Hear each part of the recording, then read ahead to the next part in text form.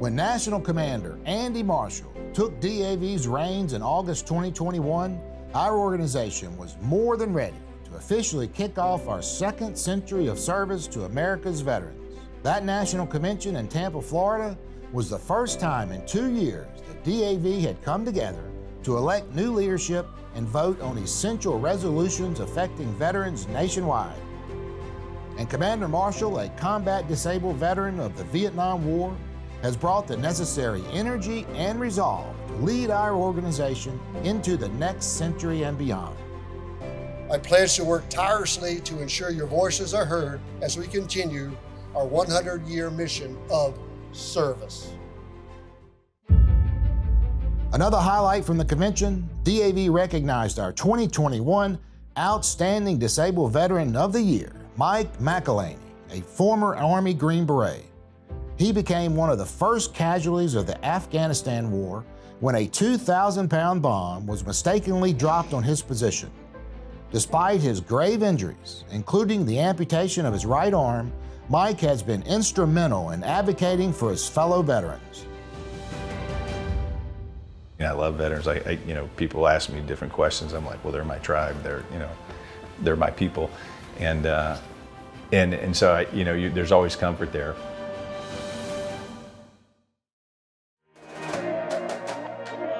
The pandemic kept the National Disabled Veterans Golf Clinic from happening in 2021, but thankfully many in-person events returned. DAV was grateful to see our annual 5K race return to downtown Cincinnati and the continuation of our virtual race nationwide. Participants were invited to walk, roll, run, or ride to give humble thanks to those who served and keep the issues affecting veterans in the front of America's mind.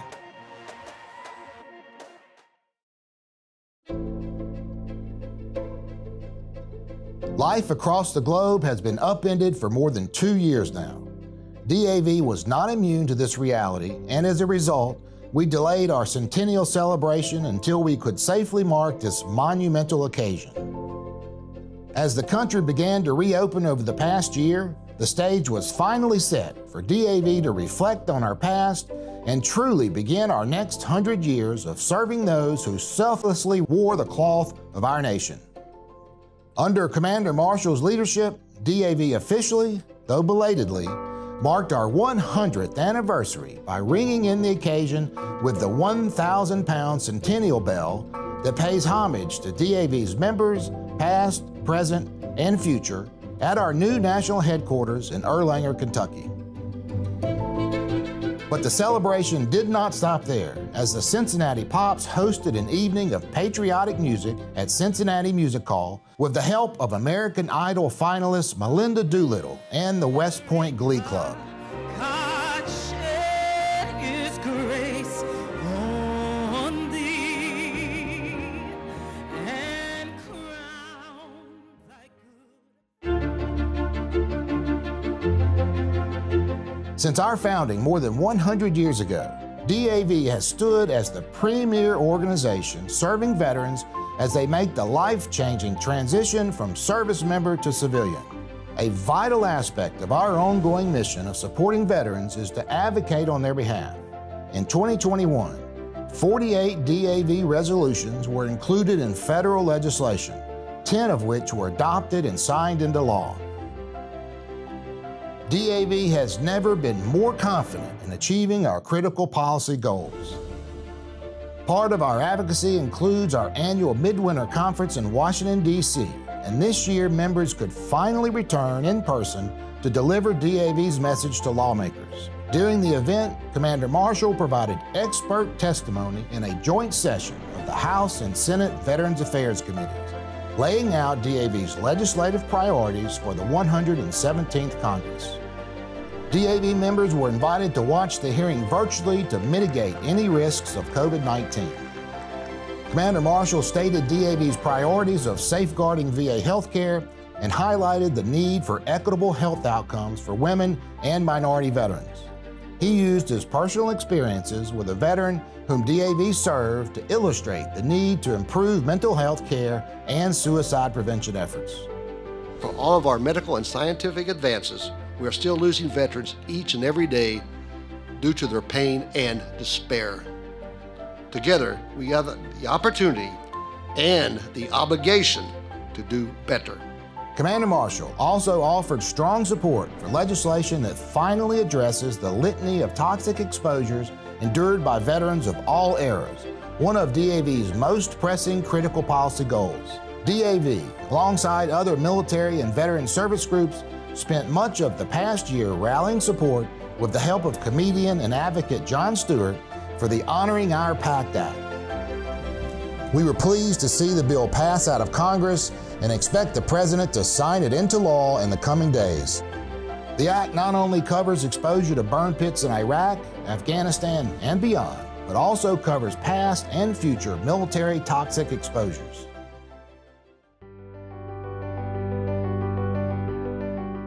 I'm proud to say that in 2021, DAV benefits advocates interviewed over 290,000 claimants and filed more than 150,000 new claims for nearly 500,000 injuries and illnesses.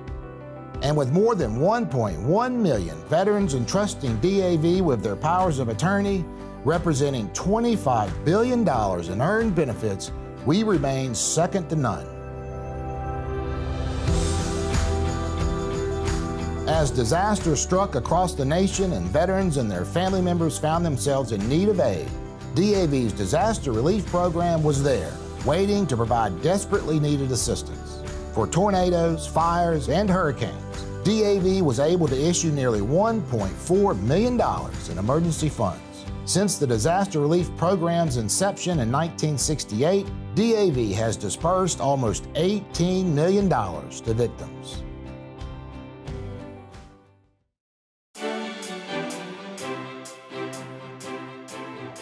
Like so many Americans, seeking out and securing meaningful employment is paramount in the minds of veterans.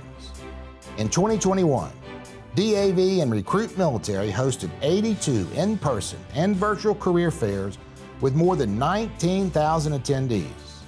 Since 2014, DAV has connected more than 250,000 attendees with more than 158,000 job offers.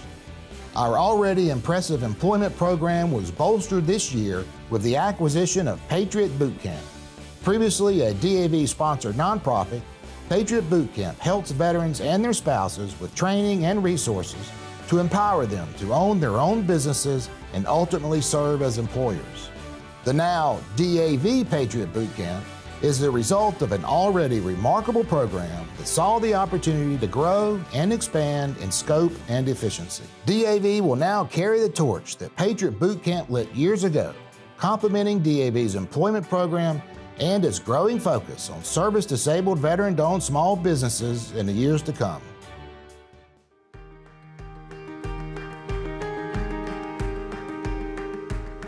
Because new members are vital to the success of our organization and its noble mission, DAV works hard to identify and connect with the veterans we serve. DAV's membership department continued to strengthen and bolster our more than 1 million loyal members by recruiting through its Recruit a Warrior program. This innovative initiative helps our members grow our organization as easily as a few clicks. Members can accrue recruitment points by simply emailing, texting, or sharing their personalized Recruit a Warrior links on social media. These points can be exchanged for DAV-branded clothing, gear, and other rewards. The membership department has also initiated a new recruiting effort using SMS texting capabilities. Now, prospective members are not only invited to join our ranks via their phones, but information about DAV's programs and services can also be shared in a dynamic and exciting way.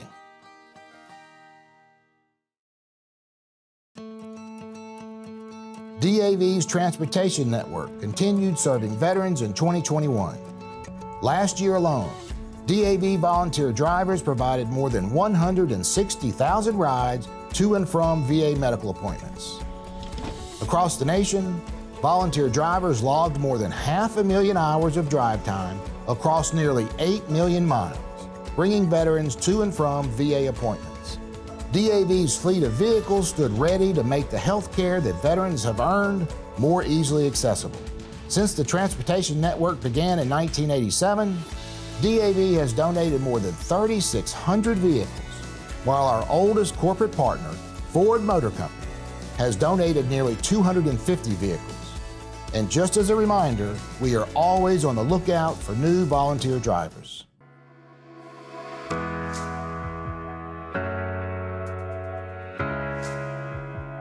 Miracles returned to the mountainside as DAV co-hosted the 36th Annual National Disabled Veterans Winter Sports Clinic with the Department of Veterans Affairs in beautiful Snowmass Village, Colorado.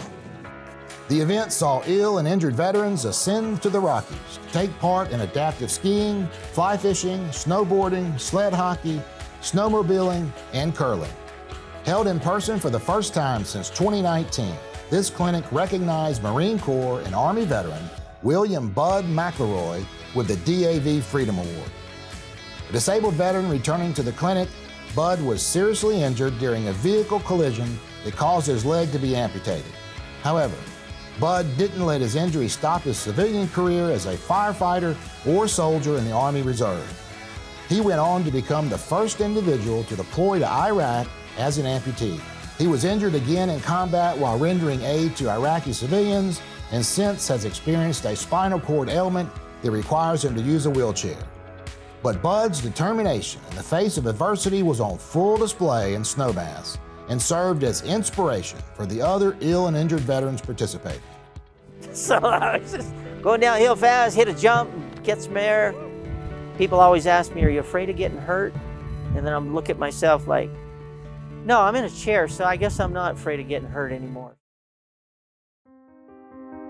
DAV was proud to share the virtual stage with Theater of War Productions in April. Since 2009, Theater of War has connected communities with stories focusing on complex social issues. The collaboration between DAV and Theater of War featured live readings of The Education of Corporal John Musgrave, a fiery new memoir about the physical, emotional, and mental scars of the Vietnam War. Live readings featured actors Oscar Isaac, David Strathairn, and author John Musgrave, as well as Army veteran, DAV ambassador, and actor Greg Gadsden. The Charitable Service Trust supports dozens of unique initiatives that provide ill and injured veterans rehabilitative and emotional therapy, transition assistance, employment support, emergency relief, and a range of other services.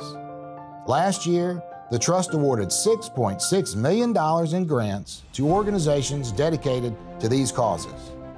Additionally, the Trust has received the coveted 4-star rating from Charity Navigator more than 15 times since first being evaluated in 2002, and 2 consecutive perfect overall scores in recent years. The acknowledgement speaks volumes about the Trust's careful and efficient stewardship of donated funds, as more than 95 cents of every dollar donated to the Trust went to programs that directly support veterans. The Trust awarded a total of $1.2 million to fund Save a Warrior, an Ohio-based nonprofit committed to ending the staggering suicide rate plaguing veterans, active duty military, and first responders. In 2020, $1 million was granted to support the construction and development of Save a Warrior's new National Center of Excellence for Complex Post-Traumatic Stress, and $200,000 was granted in 2021 for its programming. The new center, sponsored by DAV, broke ground in April and will provide a healing outlet for ill and injured veterans combating suicide and mental health issues. DAV continues to increase our efforts in reaching veterans, potential members, their families, and donors. And we're finding new ways to get in front of new audiences. We launched a partnership with Sinclair Broadcasting Group called Sinclair Cares, supporting all veterans. The joint venture encouraged volunteering to support veterans in their communities. As a major media company, Sinclair reached 40% of American households, owning or operating nearly 200 local television stations nationwide. DAV also continued our partnership with Ultimate Fighting Championship, and in November and December co-presented the Fighter Walkouts at Madison Square Garden in New York City and T-Mobile Arena in Las Vegas. This spring, DAV graced the stage at the Grand Ole Opry in Nashville. The special Salute the Troops performance, sponsored by DAV corporate partner Humana, invited DAV members and their families to walk the red carpet. Disabled veterans reached new heights, with DAV Ambassador CC Mazik participating in a zero-gravity parabolic flight by ascending to 32,000 feet before free-falling to experience weightlessness. The tests on board will help scientists make the future of space travel more inclusive. We also continued our partnership with Golden Corral through the restaurant's Military Appreciation Night. Each year, around Veterans Day, they provide free meals to veterans. In 2021, the annual event raised more than $500,000 for DAV, bringing the total to more than $17 million since the partnership began in 2001. Camp Corral, a one-of-a-kind summer camp for children of wounded, disabled, or fallen service members and veterans, came back in 2022, hosting 17 summer camps. To date, Camp Corral has served over 30,000 children with a military connection, the majority of whom have a parent who was wounded, made ill, or killed in service. Camp Corral helps these kids with experiences that help them overcome their unique challenges. Through DAV's Just Be Kids scholarship program, more than 5,500 children have attended the camp at no cost. DAV has donated more than $4.6 million to Camp Corral since 2014. DAV's public service announcements remain strong, generating 8.6 billion impressions in 2021. Always present by the side of veterans or their loyal loved ones, who have also sacrificed so that their loved ones could serve their country. While the DAV Auxiliary had yet another successful year, we bid farewell to National Adjutant Pat Kemper, who retired after nearly 40 years of service to veterans and their families. Pat began working at the Auxiliary in 1982 as a secretary. She rose through the ranks and was named Assistant National Adjutant in 2008 before serving as National Adjutant beginning in 2015. Under her leadership, the Auxiliary supported crucial efforts such as expanding Agent Orange presumptive status to Blue Water Navy veterans and improving caregiver benefits to post-9/11 veterans and their families. The Auxiliary is fortunate to maintain strong leadership with newly appointed National Adjutant Bunny Close, who took the reins in February. I can't thank our steadfast members enough for their continued commitment to their fellow veteran. I've never been prouder of our ranks or more confident in our future as I am today. As we all make strides to return to a more normal way of life, I hope to see more members engage their communities and advance the righteous cause of being there for those forever changed in service to us all. Here's to the next year serving alongside one another and keeping our promises to America's veterans, their survivors, and their families.